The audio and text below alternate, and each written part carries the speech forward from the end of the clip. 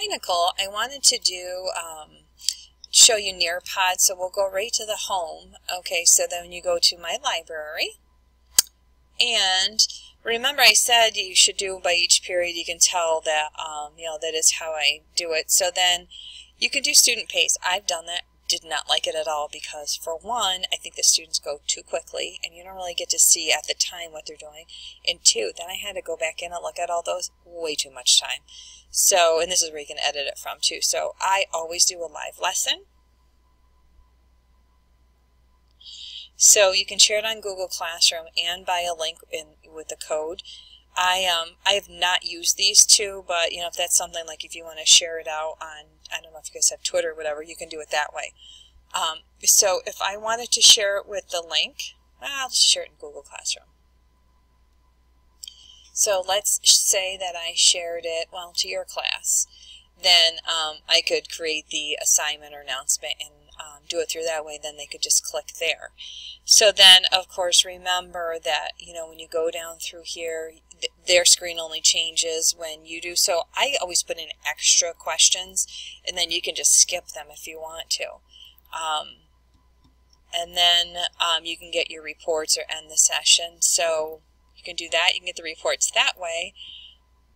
Or when you go here, you can get your reports.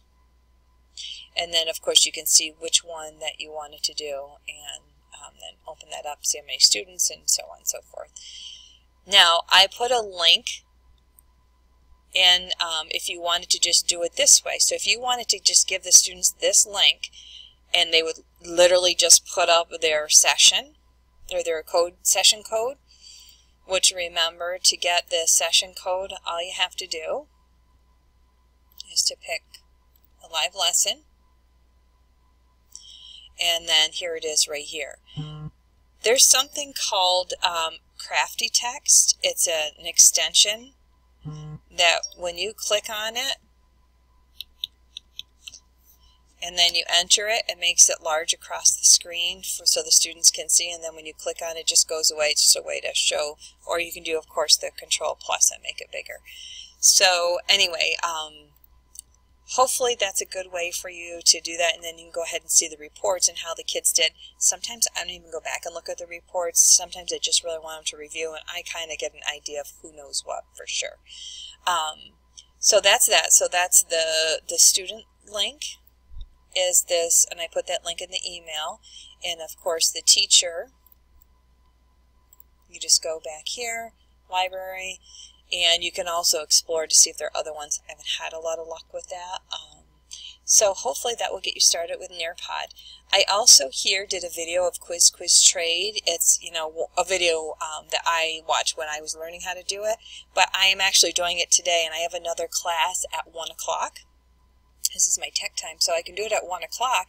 If you want me to videotape my students doing it, I would be glad to do that and send it to you. And I'm going to put a different video on Google Classroom that I think is pretty funny. So hopefully this helps. Okay, and I look forward to chatting with you soon. And if you want to share any of those 10th grade recaps, I'd love to see them. Thanks, bye.